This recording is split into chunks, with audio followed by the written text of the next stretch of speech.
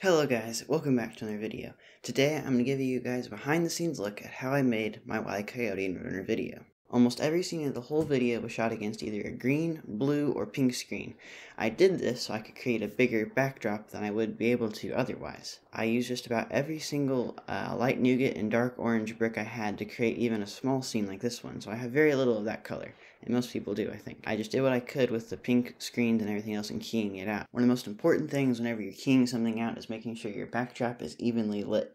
Your green, blue, pink screen, make sure it's evenly lit. It's really important. I was lucky enough to have an old TV on hand that I could use, and the TV lights itself evenly without the use of any extra lights. So that was very, very useful. In the scene when the coyote jumps on top of the roller skates in order to blast away down the road, I used a bread tie and a flexi tube in order to help him jump onto his roller skates, so I could have more frames in between him taking off to jump and landing on the roller skates themselves, which makes it look extra smooth when you play it back. I also spent a lot of time keying and making sure the key looked good. I know my keys never looked really that great, but they look better after I tinkered with them.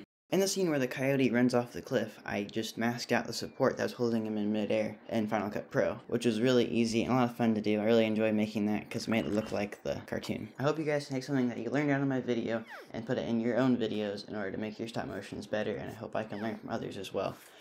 I really hope you guys enjoyed this video, and we'll see you next time at Dynamic Productions. Thanks for watching.